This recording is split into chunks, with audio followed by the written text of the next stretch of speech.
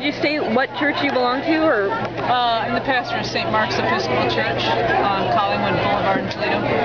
And I mean, a lot of people have issues with those couple of verses in the Bible, but I mean, how does the Episcopal Church view them? The Episcopal Church, the Episcopal Church has so much variety that there are some people that do believe in a really literal interpretation of the Bible, and there are some people that believe in a less literal interpretation of the Bible. And so the churches that have chosen to really view the Bible critically realize that those parts of the Bible were written to speak to specific people in a specific time. And while the Bible is very valuable guidance for us, you have to recognize that there were issues present then that are not issues now.